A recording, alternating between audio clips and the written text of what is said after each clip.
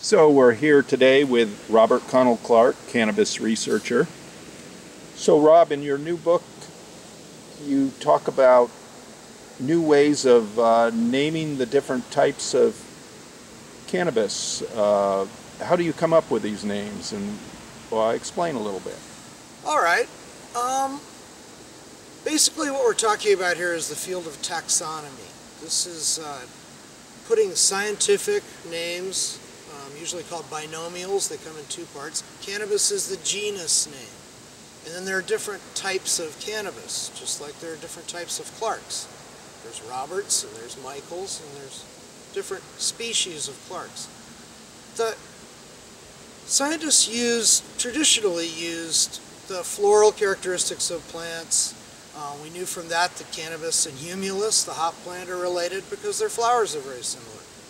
But more recently we've come up with other ways of viewing plants, and this is based largely on their chemistry. So we call this branch of taxonomy chemotaxonomy. And the chemicals we look for in all organisms range from DNA, the actual chemical structure that determines the genes, all the way through to what are called secondary products, the cannabinoids in the case of cannabis, THC and CBD, and the terpenes and other flavoring elements in the essential oils of cannabis. So these are now used to make a new taxonomic system for cannabis. And we use this in our new book, and we use it because it makes good sense, but it's going to differ a lot from what you already understand. Right up until recently, the way we saw cannabis, and the way you and I and everyone viewed it who was studying this, is that there were two species. We still stick with this, but we saw that Cannabis sativa was the larger species. It encompassed European hemp, its escaped plants in North America, the Central Asian hemp, hemp all across China and Korea and Japan. This was all considered Cannabis sativa. Then there were the drug sativas, as people call them today. This is the common lingo. These were originated in India, and they were spread to the New World. So these were your Indian, South Indian, Thai, Colombian, Mexican, Jamaican, these traditional varieties. So we saw sativa as being the big species that encompassed almost everything. And indica, as we know it today, was just from Afghanistan. This was originally from Afghanistan, spread a bit through the Muslim world for hash making, but it was the smaller, by far the smaller and less diverse of the two species, sativa and indica. Well, to quote the Far Side Theater from our jaded youth, everything we knew was wrong. And I'm sorry for correcting everything now. This is going to throw people for a loop, but we now see things completely differently. Cannabis sativa really is only European hemp, and it was never used for drug use. It was only used for fiber and seed production. It has a limited range of Europe and Eastern Europe and places like Kansas, where it's been introduced and escaped as ditchweed.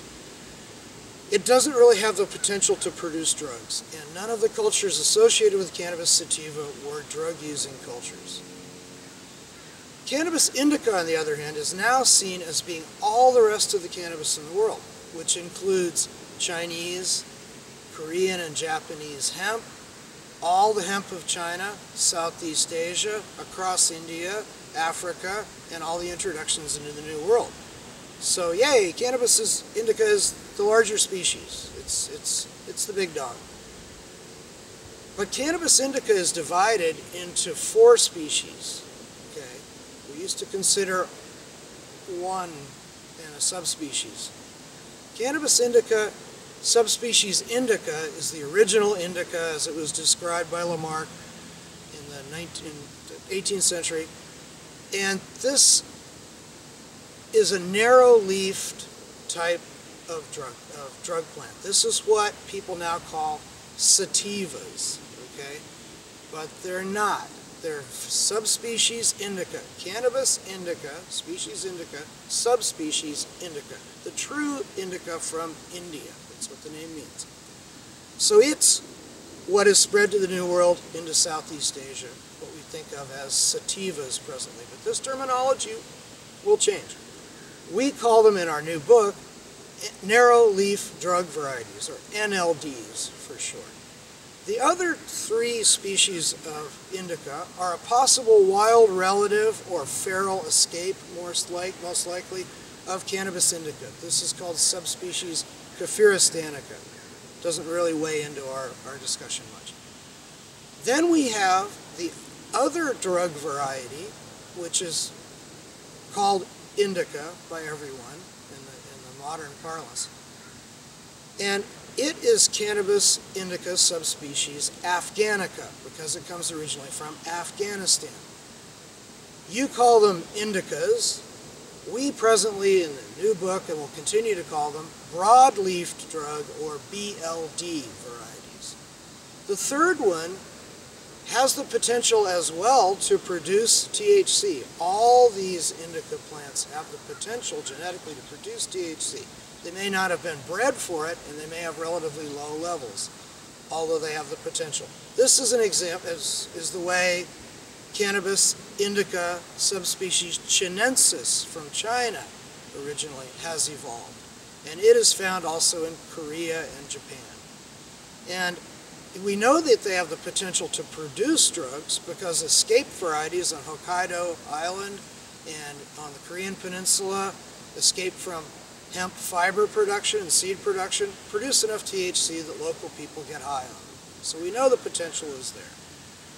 So this is the basic difference. Now we see Cannabis indica variety subspecies Afghanica, what we now call indica, is truly an indica. It's broadleaf drug indica. But what we call sativas are actually indicas as well. Cannabis indica subspecies indica, which is the narrow leaf drug varieties. So in sum, Cannabis indica is huge, covers almost the entire world, where Cannabis sativa is very small. Cannabis sativa is restricted to fiber and seed production, where Cannabis indica is used worldwide for drug as well as fiber and seed production. So sorry to throw you for a loop here, but this will make a lot more sense when you look at the way the plant evolved, its history, and the interrelationship with human cultures. This new book, written by Mark Merlin at the University of Hawaii and myself, this Cannabis Evolution and Ethnobotany takes a very long look at the human-cannabis relationship. What we have done for cannabis to make it a crop plant that we have depended on for millennia, and what cannabis has done to help with the evolution and formation of our cultures, religions, social systems as we know them today. So this is a deep read. It's published by University of California Press. It's a textbook, it's a reference book, it's the real deal. It's full of lots of good information, so step up, take the challenge, buy a copy, read it. Yeah, they're going to learn something. See you soon. Thank you, Rob, and we'll go into more depth on some of those other topics in the book later. Thank you. Absolutely.